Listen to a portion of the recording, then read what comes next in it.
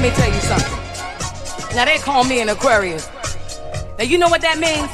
That means that no man in the world can let go of this Aquarius. You dig where I'm coming from, baby? So like you see, I got something here that you don't ever want to turn down. I got something for your mind, your body, and your soul. Every day of my life. Every day of my life. Every day of my life.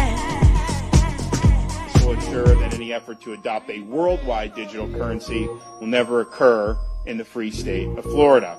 And finally, I'm calling on like-minded states like Florida to adopt similar legislation into their uniform commercial codes and to reject any changes to their uniform commercial code that would formally recognize a central bank digital currency. And I've already spoken with Lieutenant Governor of Texas, who's the head of the Senate in Texas. I do believe Texas is going to do something similar to what Florida does. And if we can get a groundswell of states to say no, we are not going to turn over this power to you. I mean, look, ultimately, cash is king. I mean, if you can hold it in your hand, you have power over that. The minute it's all digitized, somebody else is going to have control over that. And it's just a question of, are they going to let you live your life? Or are they going to decide to do things to circumvent what you want to do? And think about what we've already seen. In Canada, you remember when the truckers were protesting the vax mandates, you know, they had banks, some of the government froze some of their banks.